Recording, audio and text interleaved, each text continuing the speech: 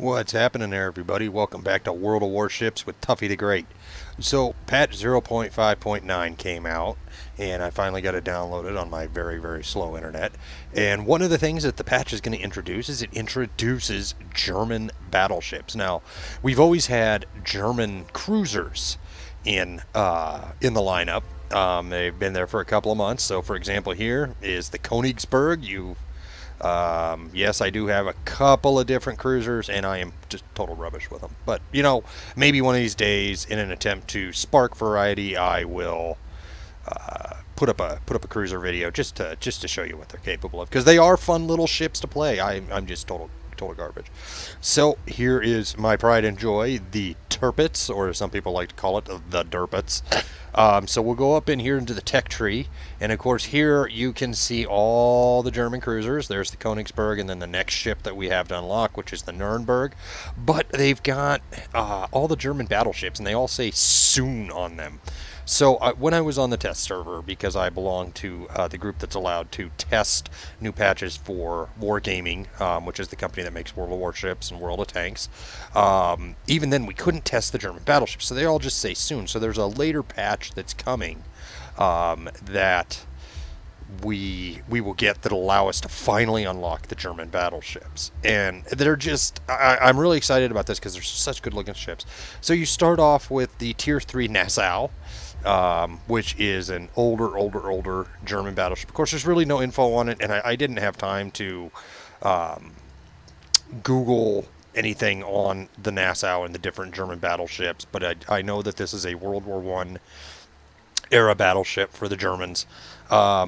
So one of the things that you'll notice, it kind of switches up from my other battleships, is that it actually has 4 guns on each side. So it's got 6 total guns, the forward gun and then the aft gun here, but it's also got these giant swinging guns, these swivel guns here, that point out to the different sides. So unlike ships of its day, where they just put them right down the middle, even made the ships bigger and longer so that they could fit like a turret in between the funnel and aft mast, the Germans just stuck them on the sides.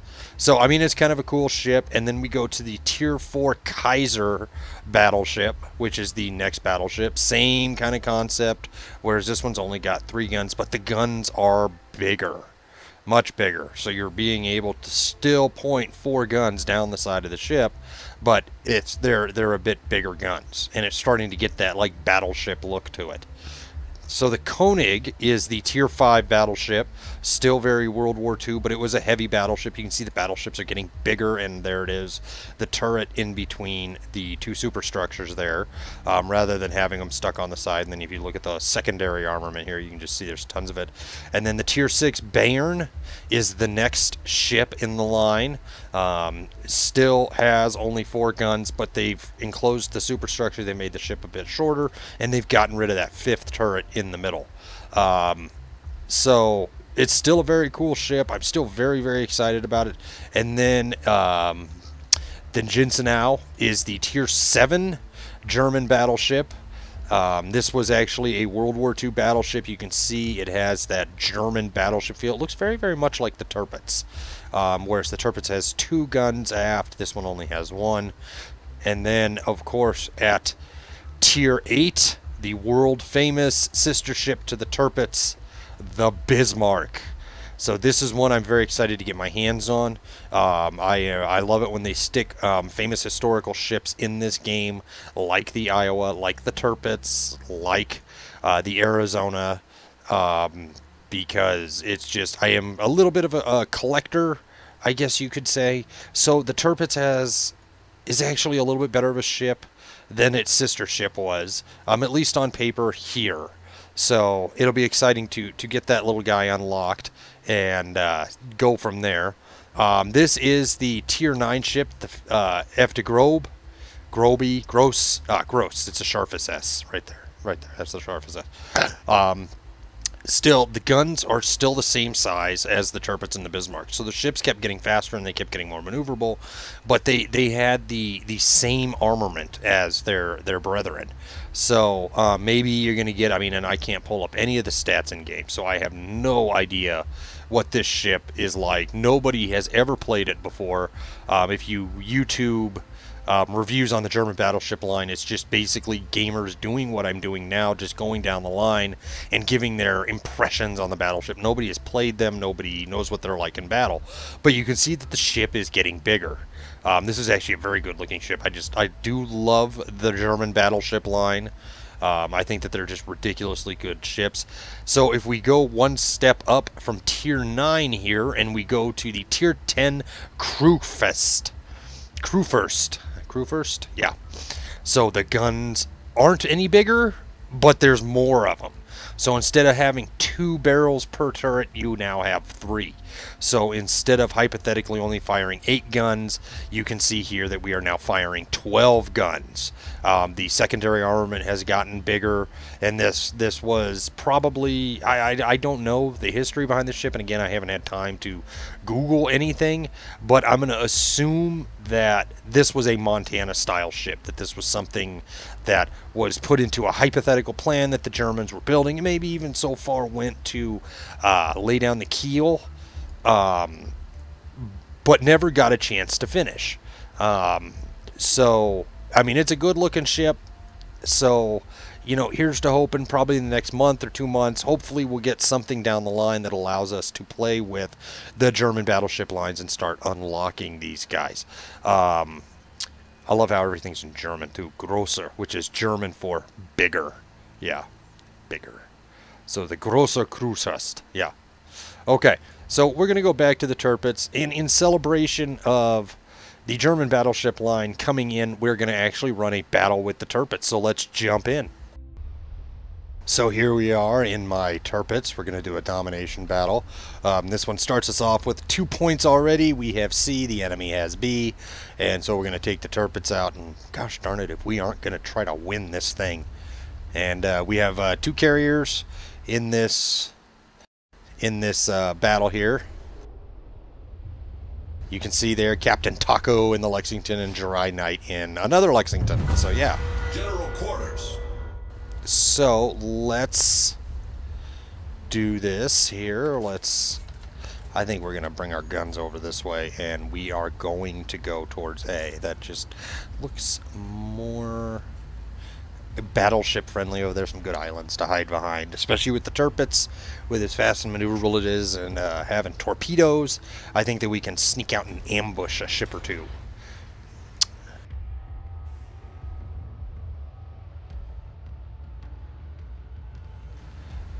New Orleans, it's a good little cruiser, Tier 8 U.S. cruiser there.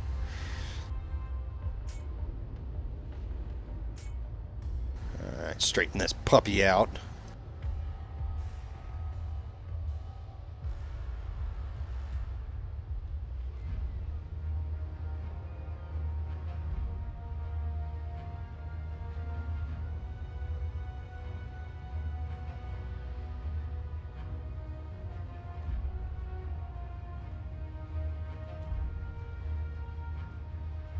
I was actually talking the other day with a good friend of mine that I play naval action. Oh no, bad guys.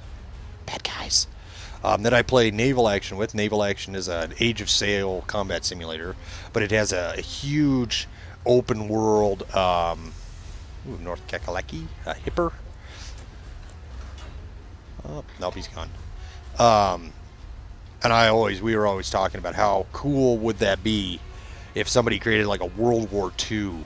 You know, where you could join a side, Germans, Japanese, U.S., and sail around like a huge open world and encounter other players, and you know, go to battle with them, kind of an all la naval action. I always thought that would be kind of cool, especially, you know, because this game is so darn pretty. Oh, the Boa over there is already having some problems. Oba, looks like he. Oh, good, they're going for A too. I'm going to hit that building. I'm going to hit that mountain. Patush, not one of them gets over. All right.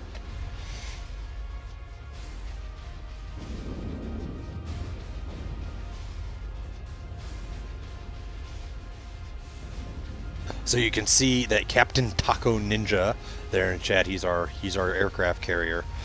He is coordinating with other players, which is something you don't ever see, really, with World of Warships players, especially the aircraft carrier. They don't care about other players. They're just out to get kills for themselves. They're not there to cover. And this guy is actually, oh my god, is he going to turn into my shots? Yeah, he did. Awesome. You know, this guy is actually trying to cover us, which is kind of weird for me. That's a new experience, so I'm still kind of getting used to it. We should target the Amagi here. We'll target this Japanese battleship, the Amagi. He doesn't look like he wants to live anymore anyway. Oh, those are probably going to miss, because he's kind of headed away from me and I didn't fire high enough.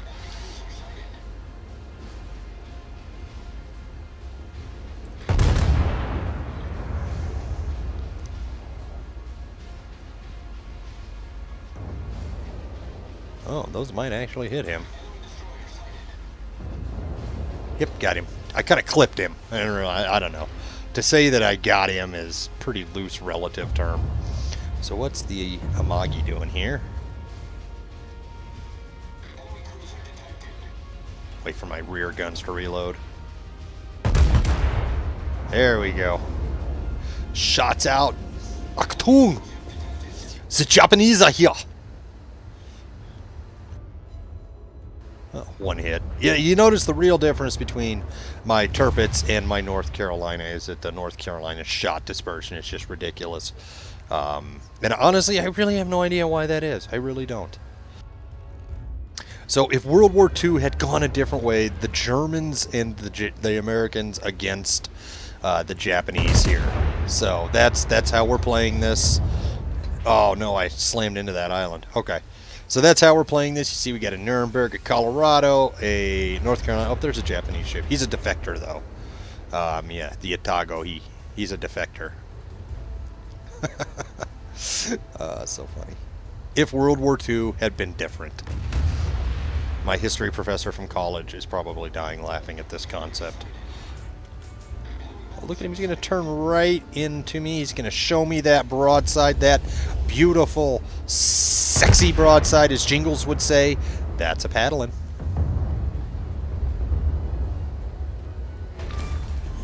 Enemy cruiser sunk.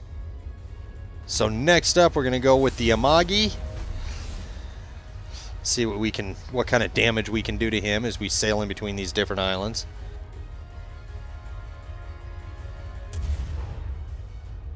Let's just sit back and let this happen.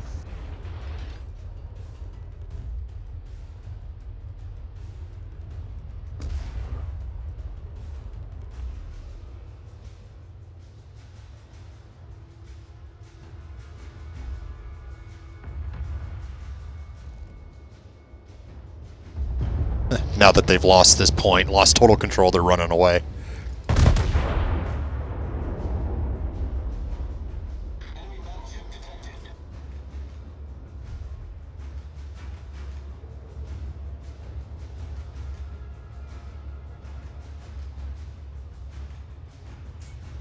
Torpedoes to starboard.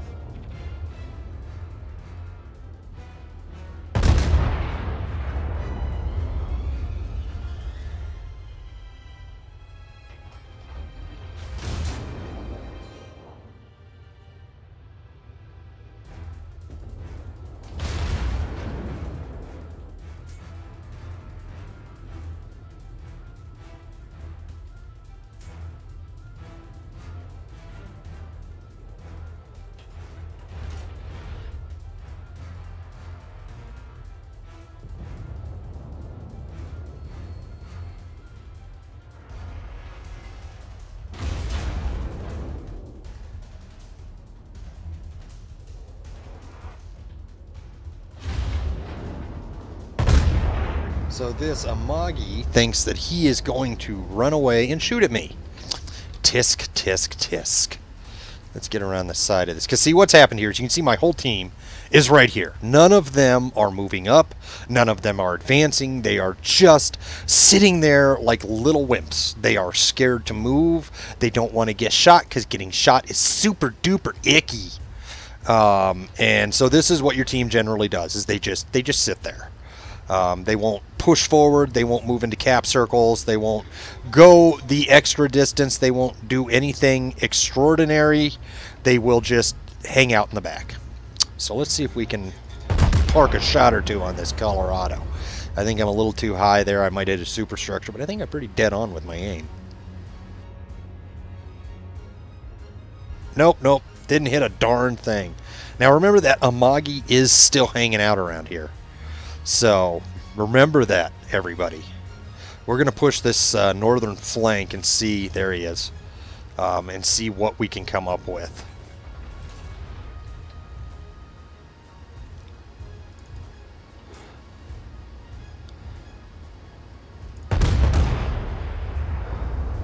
Oh man, that's a fast little ship, isn't it, for a battleship?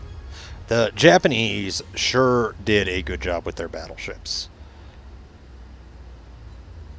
Oh, Citadel Pen. That's right. Tirpitz coming for you, son. Coming for you. We're going to take a shot or two at this Colorado, too. Because he has made me mad. He made me miss. All right. And this is what I love about the Tirpitz. Do you see how quickly I am firing? Between my front and my back turrets, this is how quickly I'm turning. I'm shooting at these guys. Got a cruiser shooting at him, but the only one that's going to really do any damage to him is me. He's turned broadside on in an attempt to hit that cruiser.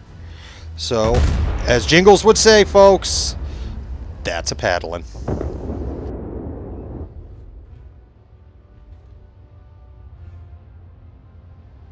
Focus our attention here on this Amagi.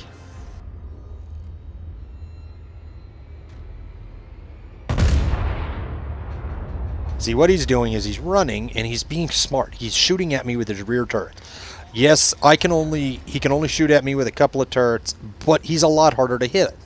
And if I do hit with the dispersion that's ridiculously on my guns, what's going to end up happening is he is going to... I'm only going to hit him with like one, maybe two shots. I'm not really going to peg him that much. So, yeah. I'm going to see. I wonder if I can get in range. Colorado was almost kind of, sort of, maybe in range. What's the Otago doing? Oh, he lit me on fire.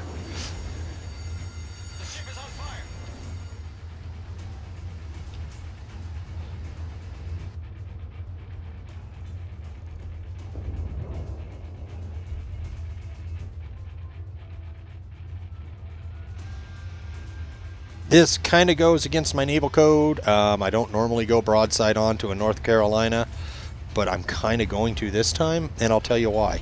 Because I'm going to get this guy within torpedo range. The North Carolina has an awful torpedo belt. So I'm going to get that North Carolina in torpedo range. That's what I'm going to do.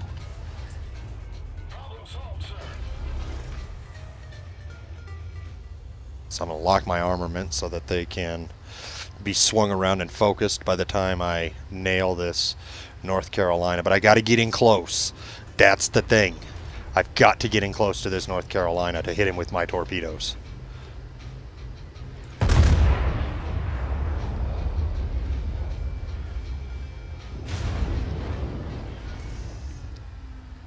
See, that Amagi is running behind that island.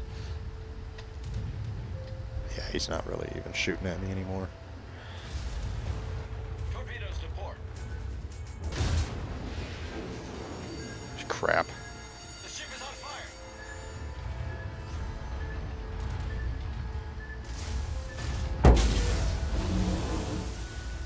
We're all over the waterline. We're shifting quickly.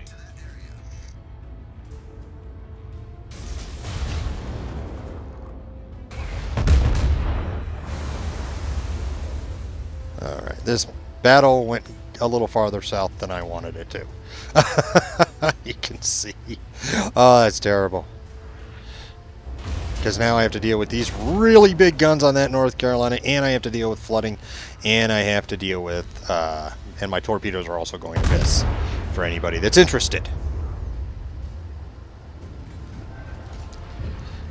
But a lot of that has to do with the fact that, there we go, boom! God, that was such a great game up until that moment. But we lost a ton of our enemy team, or our team. They took another point from us, so this is going to be a losing battle. There's no way to get around that. So, you know, even our destroyer, yep, this is the quality of teammate stuck on an island, facing down an Amagi battleship, who a few minutes ago was running in terror from us. And, yep, that's what he gets. That's what he gets. So now we got a North Carolina and an Otago that are trying to cap, but they're outgunned by a New Mexico and a Arizona. And you guys have seen my Arizona videos, and look at that New Mexico dodging torpedoes like a champ. And this Arizona is just going to tear. This Arizona and this New Mexico. I don't know what he's doing. He's switching his guns back and forth. Which is literally the dumbest thing I've ever seen. He is just sitting there. He's not moving. He's not. The new North Carolina has a higher gun traversal than both of those ships combined. So to get around the back and force them to turn their guns all the way around, whatever. So we were defeated. The enemy team won. I was destroyed by that Amagi. He was the lucky little fella to kill Steel from that North Carolina that I was facing off against. You know, that's just what happens when you don't have situational awareness. I was so focused on torpedoing that stupid North Carolina that I did not notice that my entire team around me had been killed. And before I knew it, I was alone facing a Tier 8 American battleship and a Tier 7 Japanese battleship. So, lessons learned, folks. Lessons learned there. So, hey, that's it for today. I hope you guys enjoyed that game. 134,000 credits, 1,000 free XP, and 52 premium XP. So I hope you guys enjoyed that game. And if you liked what you saw, give the video a like, give the channel a subscribe, and as always, take care, folks.